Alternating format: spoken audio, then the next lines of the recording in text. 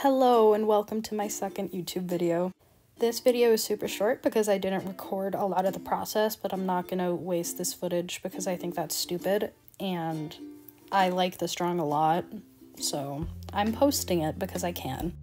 I just kind of recently started drawing people again, so something that's been really helpful to me is referencing photos of like other animated things or just poses of actual people and stylizing it to my style so that I can help discover certain things that I like doing with my art, and I think it's fun. I'm also learning digital art at the same time, so that's fun and hard, but I've been learning a lot, and I learned a lot especially with this drawing, which I really enjoy, and I'm very proud of it. The line art on this drawing was kind of difficult because I decided to make a lot of it difficult for myself because I wanted it to look really good. And I think that I lived up to my expectations because certain aspects of this drawing I've never really done before, especially on digital art. So I'm definitely not mad at how it turned out. I'm very, very proud of it. I never realized how hard voiceovers would be because you just have to sit and talk. And at the same time, I feel like if I don't talk and leave some areas silent, I will get bored. Because I know when I watch videos, sometimes I get bored when I'm just watching things and not hearing anything, because I don't know if that's normal, but that's me and I'm strange, so it works out fine. Back on topic, big gap to me coloring. I did finish the line art. I did like the line art.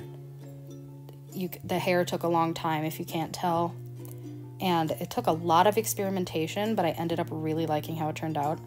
And then here is it much further in the process. I don't know how I forgot to record so much of this, but apparently I did. Hopefully for people with very short attention spans, this video was nice, I guess. I personally don't like super short YouTube videos, but I would hopefully watch this if I were not making it. Yeah, oops. But I've been experimenting with the smudge tool. I specifically use the dry brush when smudging because I feel like it adds a nice texture and it doesn't piss me off as much as the other brushes do. But this drawing was a lot of fun. It took a long time because I'm still learning digital art and everything about it. And I'm me, so it's difficult just because of that. I'm very slow when I work and I'm trying to speed up the process. And I've also been trying to do more traditional art, and I'd love to post videos of me doing traditional art. But at the same time, like I said, it takes me a lot of time because I have a very short attention span, which I'm trying to work on, especially with my art. And digital art, I can just do anywhere and I can record anywhere, and I don't really have to worry about the lighting and other stuff like that. I have very bad lighting in my basement, which is where all my art stuff is on my art desk.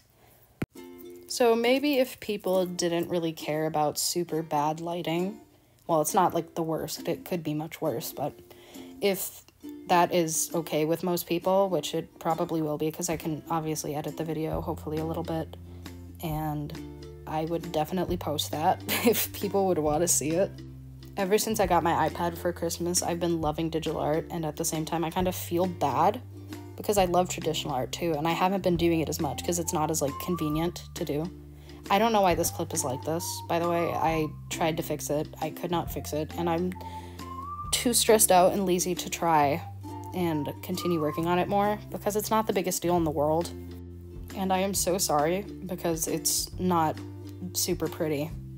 And I really wish I could fix it. I tried for a very long time, but I can't.